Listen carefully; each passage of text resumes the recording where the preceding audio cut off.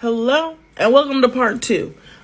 First we're going to be going into my first blush, the P.Louise palette that I got in my not mystery box, my budget. Oh my gosh. Okay, if I'm so honest, I love these colors, but it's never going to work on my cheek.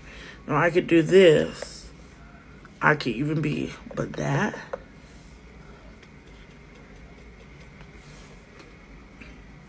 I'm going to start in the back. It's very pretty. Glowing from within. Glowing from within. If I'm doing a no makeup look, I'm putting it on the lid. I really want to try it. I'm just going to take a dab of it. Oh my god, it doesn't look bad. Blended with the other stuff on the ball of the cheek. Oh. I think I could play with this all day, but we're going to go into the highlighter. Now, I did a close-up of this on the other video. I just don't even know which one I want to use. They're all so pretty. I always love these little pinky iridescent pinks. Oh my gosh, so pretty. I'm going to try CEO.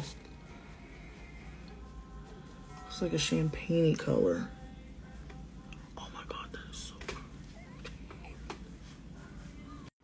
And then to really like kick it up, I'm gonna put the if your dreams don't scare you, they're too small. I'm gonna put those right there in the middle.